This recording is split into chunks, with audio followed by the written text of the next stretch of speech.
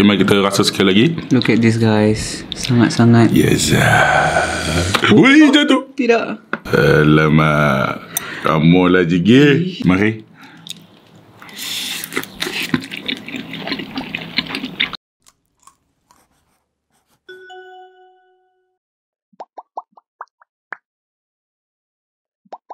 Hai, Assalamualaikum. Kembali ke Nulat channel. Dan kita bersama Jigi.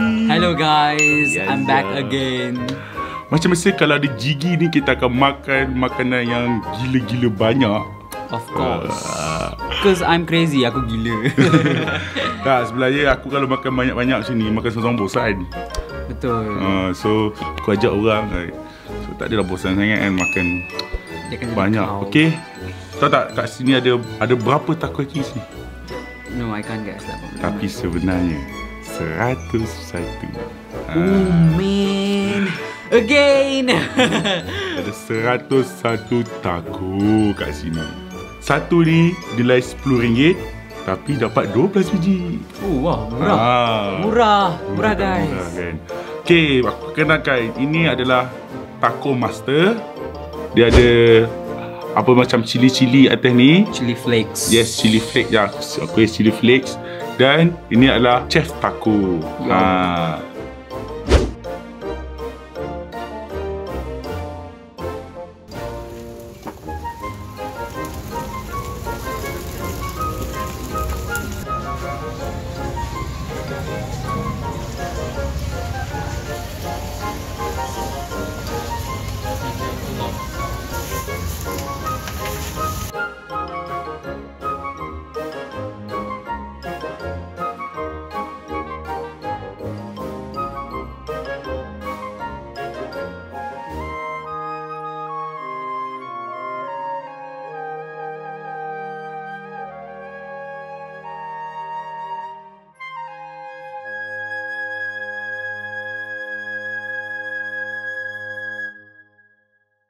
Sebelum tu, diet ke tu?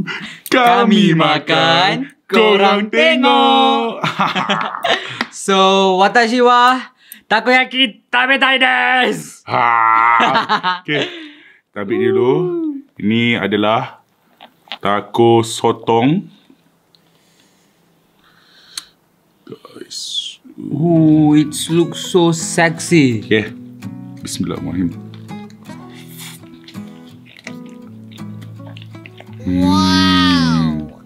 Apa? Sedap dulu guys. Oishi desu. Hei, bahasa Jepun dia. Aku cuma tahu watashi wa Nulat channel. The ingredients are so rich.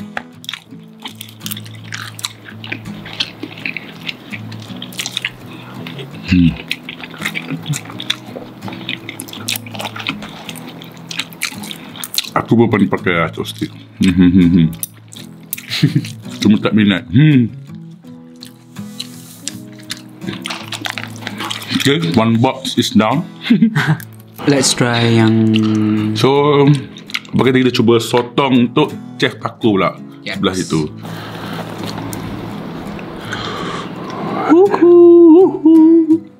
Okay, mari.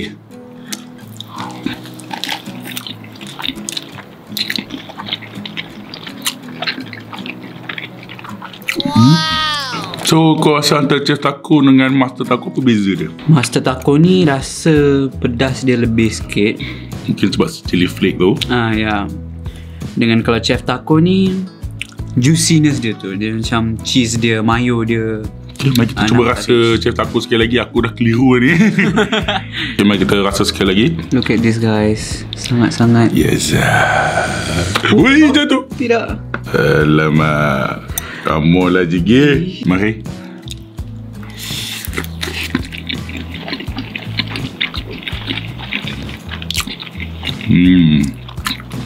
So aku rasa macam master tako ni dia macam pada orang minat pedas, dia memang kena tau selera dengan pedas. Macam chef tako ni dia macam semua boleh makan, budak-budak boleh makan, semua makan.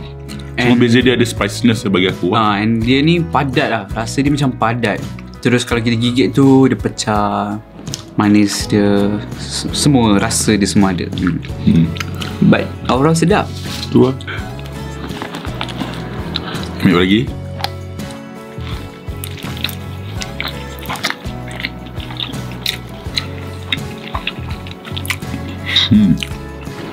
Sedap betul. Dia walaupun tak pedas, tapi sedap lah. Tak tahu kenapa, tapi sometimes dia punya mayonis dengan kicap tu yang sedap gila lah. Ya, rasa. Ya. Jom kita cuba. Dia pula ketam. Setelah aku ketam. Okey. Ketam. Mari. Ketam.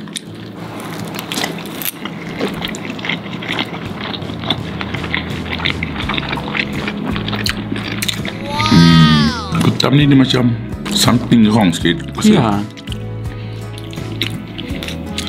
I don't feel. Ketam ni tak tahu. Kita rasa dulu untuk chef tako pula. Ya. So kita dapat tahu beza. Okay, mari.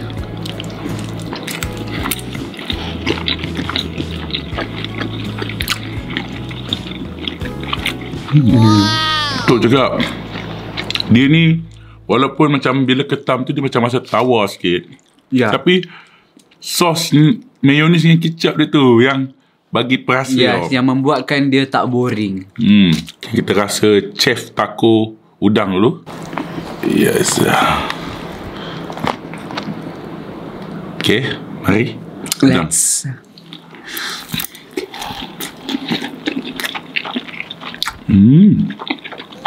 Udang sedap. Dapat rasa lah dia punya udang tu. Sekali lagi. Dia padu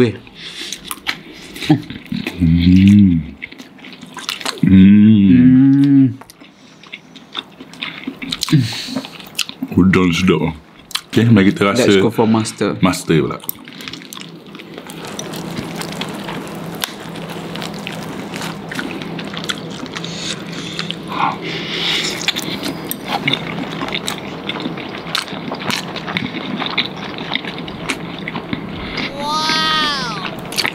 Boleh rasa udang dia, but still in terms of dia punya mayo apa semua dia tu lagi kau dekat. Ya, chef tako. Dia macam udang dia tu dia tak marinate kot. Ya, I think so kan. Dia macam tawar macam sushi kan. Ya, dia macam rasa-rasa sushi. Kalau dia marinate macam sotong tu dia marinate, boleh lah. Memang best lah. Saya terasa sekali lagi. Kalau you tak nak rasa, tak apa, saya rasa 2 kali.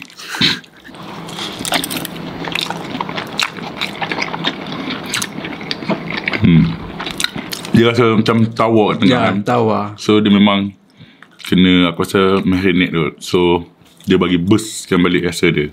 Sebab kat tengah tu dia tawar. Sedih lah. Sebab sotong ni dah sedap. Ayam dia sosis ayam sebenarnya. Okay, mari.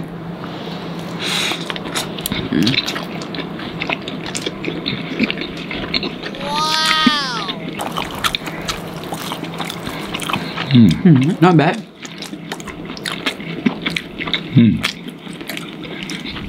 Ini okay, good. Okay, mari kita rasa sosis ayam Chef tako. Chef tako. Okay.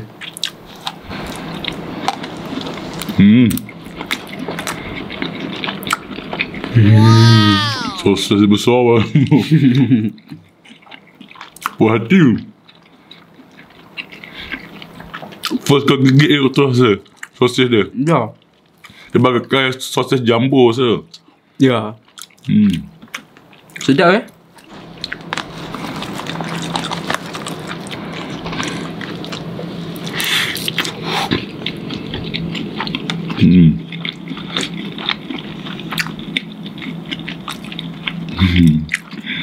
So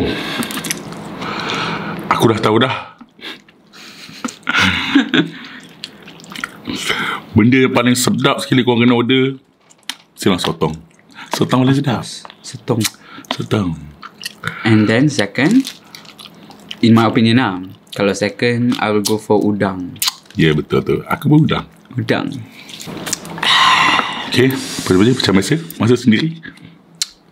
Let's go on. Tengok berapa banyak yang boleh makan. Let's fight Jegi. Tidak. Yes. Ganbate kudasai. Aku cuma tak sebut bar je. Itu je aku tahu. Dalam Jepun tengok anime itu je, tahu lah. Anyway, so let's start up the challenge.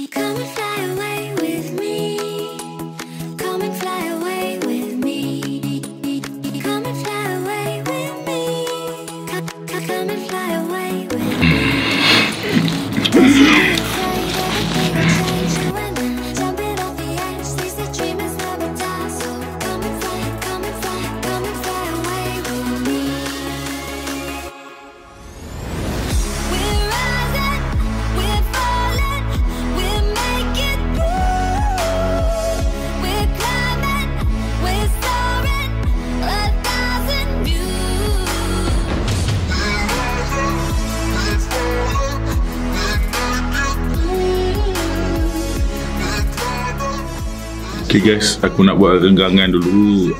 Kejap lagi sambung makan. Okay, kejap lagi. Okay, Jegi, macam mana selepas renggangan tadi? Better. Make sure kita kali ni boleh habiskan dah. Of course.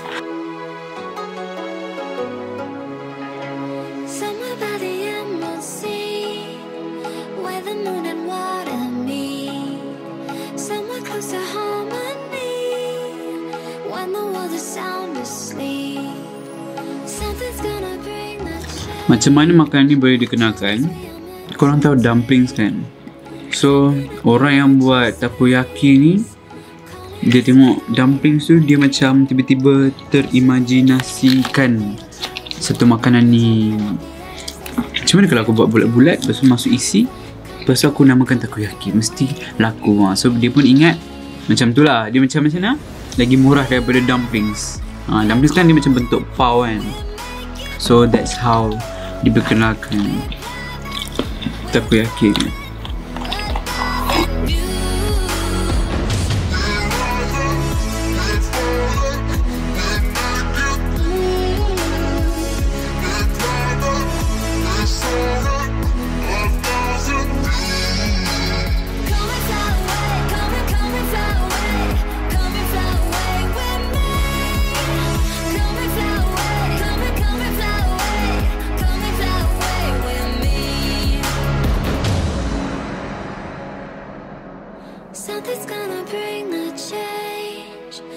One left.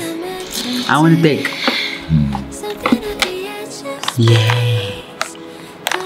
My last bite, guys. My last bite.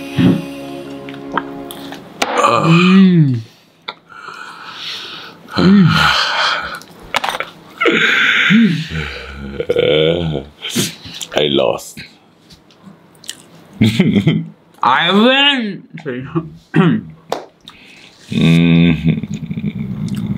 But actually, okay, akhirnya kami berjaya habiskan 101 tako. Jangan tanya aku berapa masa aku ambil masa. Aku siap workout tadi kat sana. Okay, kalau korang suka video ni, jangan lupa tekan like, subscribe dan share. Dan jangan lupa tekan tombol ting ting ting. Dan jangan lupa follow Jangan nak taruh Jigi. Pastikan follow now. And jangan lupa juga follow Instagram Nulat Channel. Kejap. Okay, bye. Penat.